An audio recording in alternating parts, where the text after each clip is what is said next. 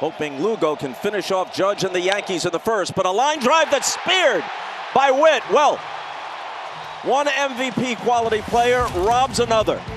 Judge hit it right on the nose, and Witt, a Gold Glover, went up to snare it.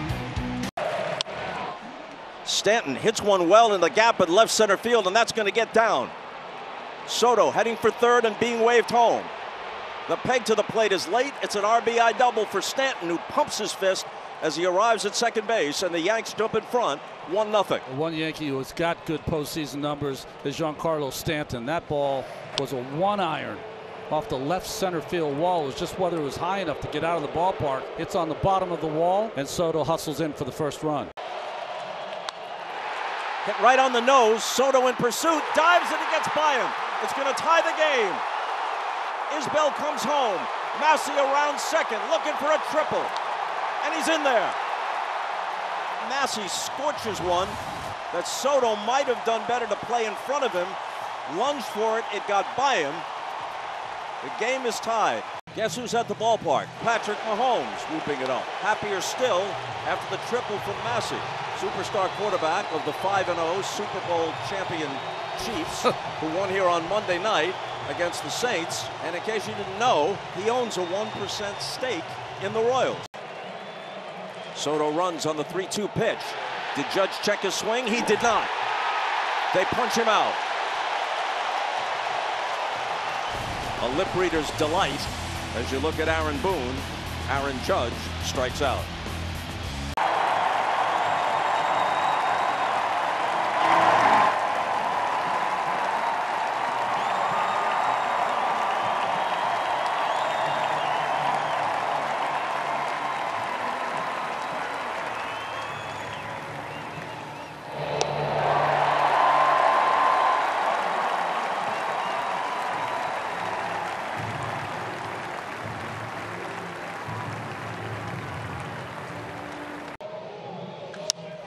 High fly ball, deep left field.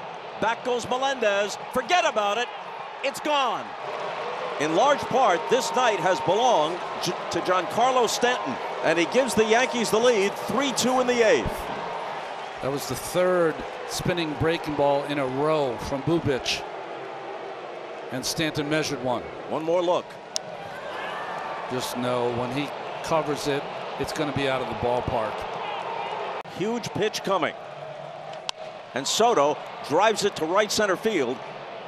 It'll score at least a run. Catch made by Isbell. Volpe tags, scores the Yankees' second run. Cabrera scoots to third. Torres holds first. Maybe one of the most difficult batters in all the game to face in that kind of situation. He does not chase bad pitches, very rarely hits the ball on the ground, and he comes through with the sac fly. Line drive, base hit to center field. It was smothered out there. I don't know if it was caught. It was caught. Oh my gosh. What a play. It's a good thing that Witt saw it before I did. He slammed on the brakes and went back. Well, it looked off the bat like it was going to be a line drive to center, but it was off the end of the bat. So it kind of fluttered out there and gave Volpe enough time to get on it. Here's Tommy Pham. First pitch, bouncing to short.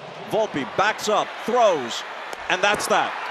Weaver locks it down, and now Bobby Witt and the Royals are faced with having to win 2 games, one against Garrett Cole here tomorrow night, and then go to Yankee Stadium and win on the Yankees' home field in order to move on to the LCS. I mean, 4 2/3 sharp innings from Clark Schmidt, and then 4 1/3 great innings by Holmes, Canely, and then Weaver. Stanton runs. How about this? Stanton steals second. They fell asleep on him, and I guess he could almost sleepwalk into second base. Stanton at second with his first stolen base of this year. In fact, his first in 4 years. Frazier takes off. 3-2 pitch. Hit down the left field line. And it's a fair ball right against the wall. An RBI double for Isbell. That ball appeared to be slicing toward foul territory, but it stayed in play. An RBI double, and it's a 2-1 game. Frazier running on the pitch, 3-2 with 2 outs. No chance for the Yankees to make a play at the plate.